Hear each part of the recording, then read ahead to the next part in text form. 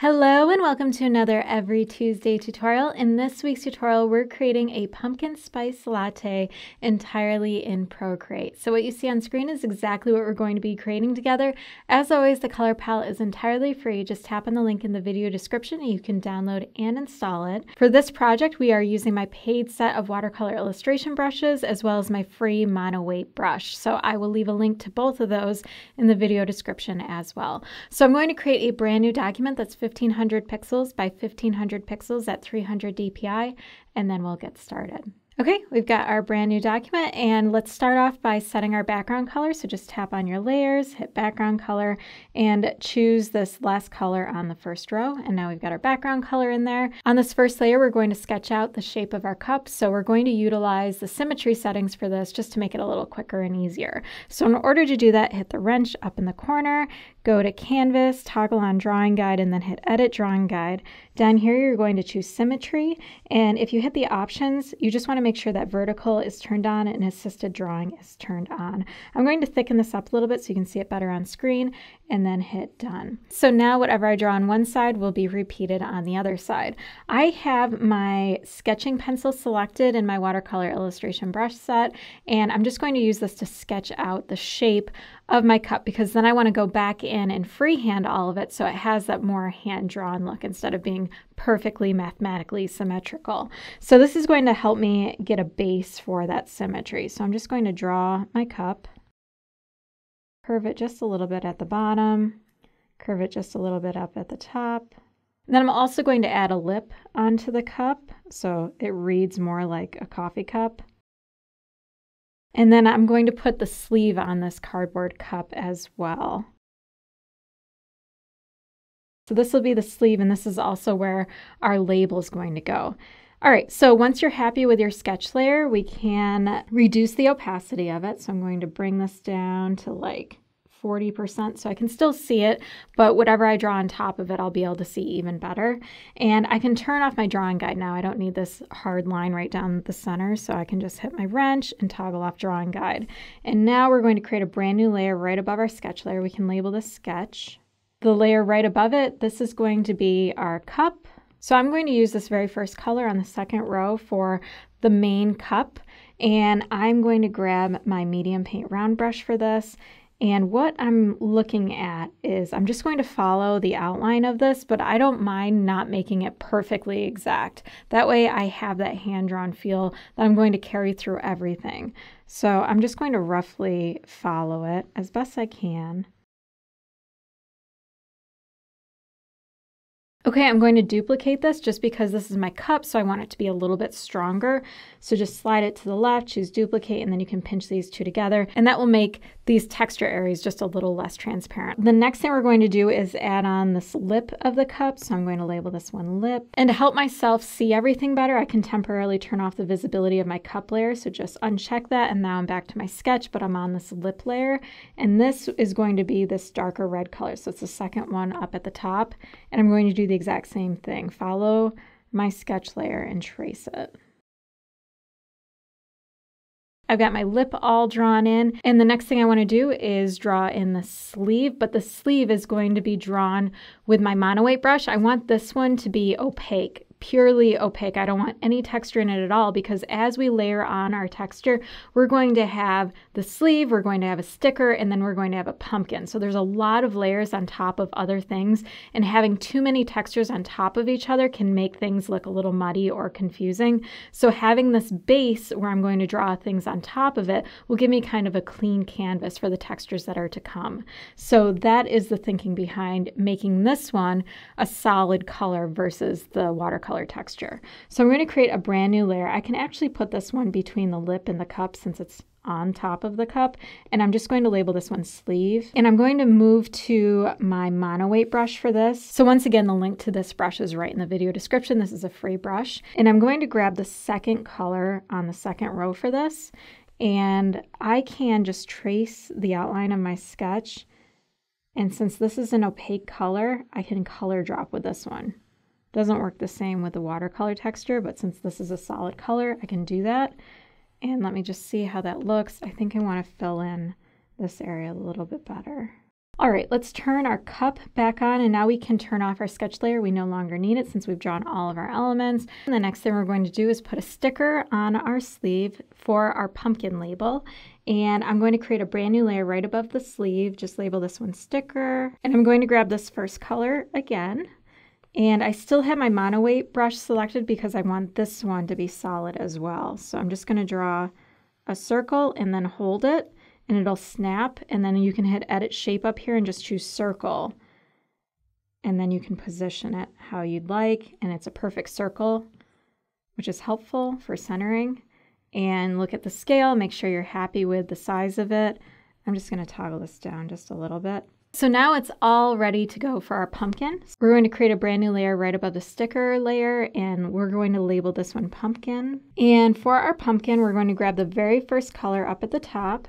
We're going to return to our watercolor illustration brush set, grab your medium paint round brush, and for your pumpkin, you're just going to draw a skinny oval, and then draw a skinny oval to the left of it. And it's not going to come quite as far down, it's going to stop short a little bit. Another skinny oval, and then another one over here. You can see how I'm starting higher and ending shorter. Do the same thing on the other side that you just did. And now we're to the back of the pumpkin, so we can just do one semicircle there and another one here. Okay, so we've got the base for our pumpkin, and now we can add in our stem. So I'm actually going to grab my dark gray color for the stem, just so it's a little more obvious. And I'm going to grab my round liner brush up at the top, draw the stem. And then I'm just going to grab my darkest green color, reduce the size of this just a bit. I'm down to 4%, and then draw a little bit of foliage. And now we've got our pumpkin on our label. I'm going to tap it down just a little bit so it's a little more centered. And now we're ready to go with the rest of our latte. So the next thing we're going to do is add in some whipped cream to the top of our latte. So I'm going to create a brand new layer up at the very, very top. I'm going to grab my white color, the first color on the bottom row. Let's label this one whipped cream. And I'm going back to my medium paint round brush. And we're kind of going to draw the poop emoji for this, similar shape. And it's okay if you go beyond the cup, just keep drawing and filling it in because you can always resize it later. Once you have your whipped cream, let's move it into place. You can see mine's still too big. I have uniform selected right here, so whenever I scale it down, it's proportional. So my whipped cream is all set. Let's add a sprinkle of cinnamon to it. So in order to do that, we're going to create a brand new layer, label this one cinnamon, and we're going to grab our light brown color right here. So it's the fourth one up at the top, and grab your soft bloom stamp. And when you paint with this one's a pressure sensitive brush. So if I press really hard, you're going to get a really big bloom. And if I press really, really light, you can see I have a smaller one. I'm going to reduce the size of this down to like 10%, and I can just paint up here softly, and I can get some random sizes, and then I can also come in and just stamp my own sizes too to fill in any other areas. So I've got that sprinkle of cinnamon up at the top, and now I'm going to draw in some cinnamon sticks just to complete the theme here. And in order to do that, create a brand new layer. This one's going to be cinnamon stick 1. And for this one, I'm going to change up the texture a little bit. So I'm going to be using my sketching pencil up here. And we're going to start with the lightest brown color. So you should still have that selected from our dusting of cinnamon on our whipped cream. And I'm just going to draw a rectangle up. Let me make this a little bit bigger. I'm up to 6%. Color this in. Okay, and then up at the top to make it look like a cinnamon stick, I'm going to reduce the size back down to 4%. So up at the top, I'm just going to paint in a swirl. That way the eye can instantly recognize that this is a cinnamon stick. And now we're going to draw our second cinnamon stick. The second one needs to be beneath the first one, so I'm just going to tap on the layer underneath my first one, create a brand new layer, label this one cinnamon stick 2. Okay, I'm going to grab my darker brown color right next to it, and this one's just going to be a little bit off center and a little bit taller. Okay, reduce the size of this, add in that swirl.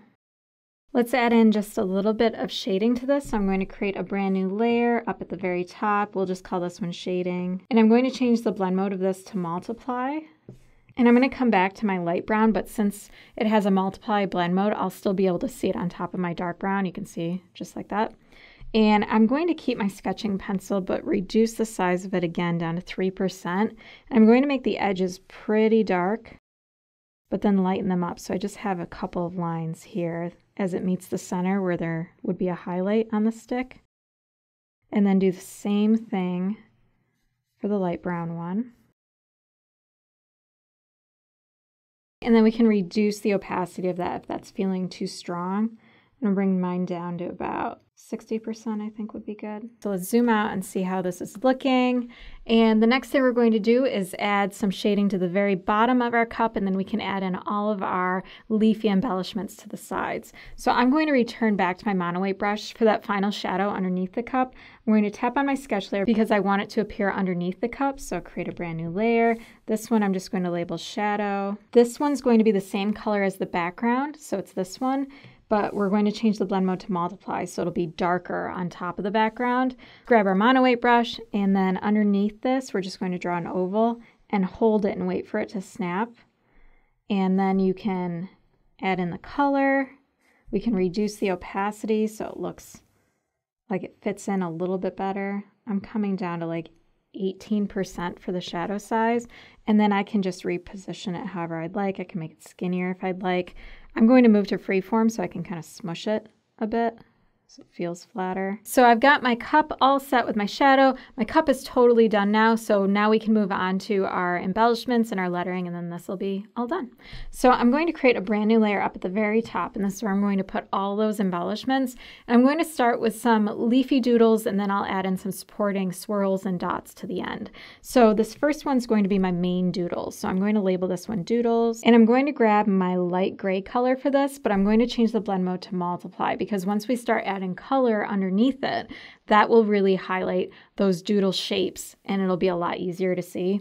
So I'm going to change the blend mode to multiply. I'm going to come back into my watercolor illustration brush set. I'm going to select my round liner brush, and the size of my liner brush is going to be 4% for this.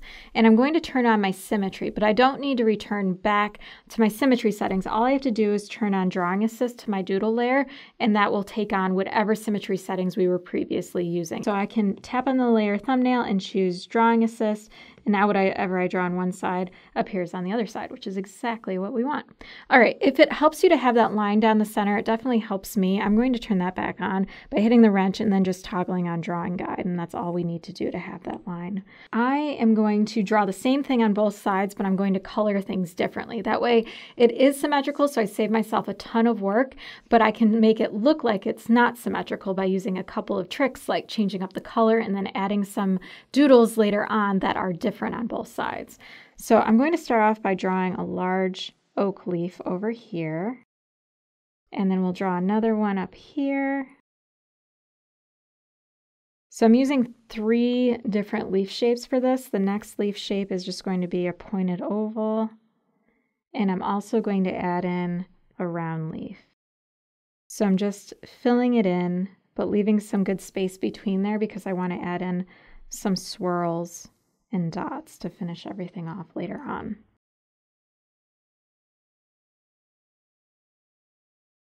I've got all of my doodles drawn in now, so now I can create a brand new layer because everything I do from here on out is not going to be symmetrical, so I can turn off my drawing guide. And you can see that this one has assisted on it, this one does not. That means nothing's going to be repeated on both sides, which is exactly what I want. So now I'm going to add in those swirls and those dots. So I'm going to start with the swirls first, and I'm going to switch to my darkest gray color, and we're not going to change this to a multiply blend mode. This one's just going to be the darker gray. And I'm just going to add in some swirls on both sides that are not symmetrical. That way your eye sees that this doesn't look symmetrical, even though we saved ourselves a bunch of work by having the symmetry settings on.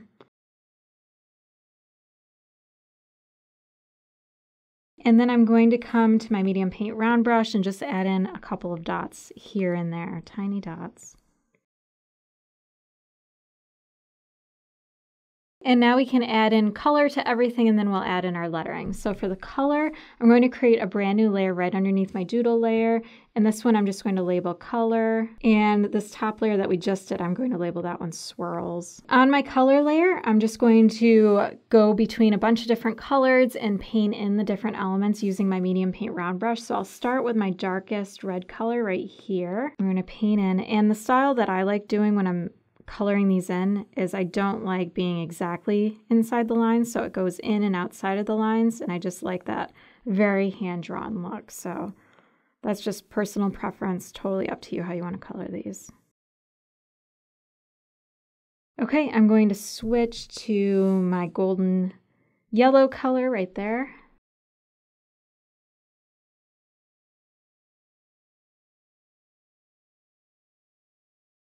All right, next color, I'm going to grab this color right to the left of the yellow.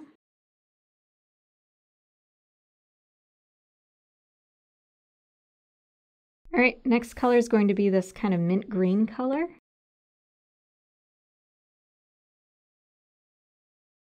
And then the last color is going to be my dark green color. Okay, once you have all of your doodles completed, now we can add in some lettering. So at the very top, I'm going to create a brand new layer, label this one lettering. I'm going to grab my white color down here. I'm going to grab my round liner brush up at the very top. The size of this is 5%, and you can just label it whatever you'd like. So that's how to create a pumpkin spice latte directly in Procreate. Once again, links to everything mentioned within this tutorial are right in the video description, including the watercolor illustration brush set, my free monoweight brush, and the free color palette. If you enjoyed this tutorial, please hit the like button, subscribe, and don't forget to hit the bell icon so you can be notified of new tutorials just like this one in the future. For more Procreate tutorials and freebies, head on over to my site, every-tuesday.com. You can also find me over on Instagram. My handle is everytuesday. If you try this out and post it there, I would love it if you tag me. Thanks so much for watching, and I will see you next week.